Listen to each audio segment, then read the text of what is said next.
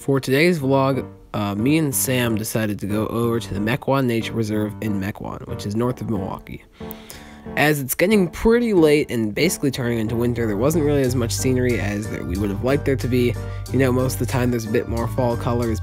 But today there was near to none leaves on the trees, which makes sense for about the time of the year that this was filmed in.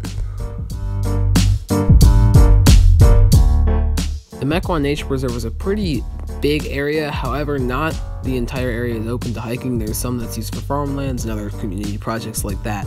So the hiking amount of space that we had was pretty small, so we decided that we were kind of going to do a whole loop around the entire area. As you can see, we're near a forest right now, and we will get into that one way later, but we decided to kind of snake around it, go over into this other sort of forest and open field area.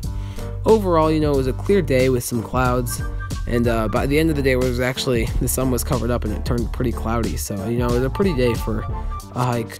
And it was more like a nice sort of leisurely walk than a hike, to be honest, but it was very pretty, you know, just finding sort of beauty and solace in the small things that might not be traditionally in like these travel pictures. It's always a good thing that I enjoy doing.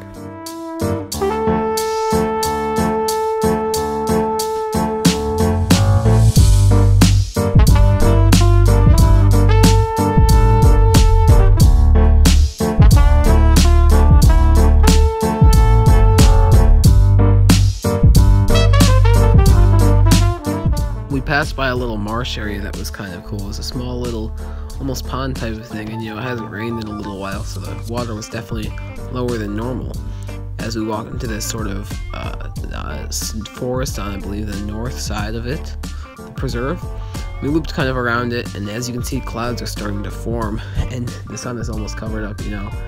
We ended up walking pretty far down along this other visitor center side of it, which had a little kind of playground and recreation area, as well as another cool kind of pond slash marsh type thing. Again, very, very low. Usually it's a lot higher up, and it's better looking than this, but the rainfall's been not very much in the last few weeks, so there's that.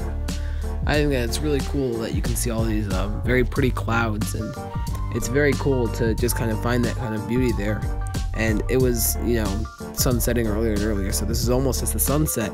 So it was really interesting to be able to kind of see these pretty cloud formations and the sun kind of peering through them as it goes down into the west. Next, we started climbing up the observation tower. And this is kind of it's a pretty big, it's probably 3 or 4 stories, flights of stairs, and it kind of looks over the entire preserve as it is. And you can see a lot more from up here, seeing a lot more of the ponds and sort of things that you wouldn't really see as much if you were just on the ground, or see as well if you were just on the ground.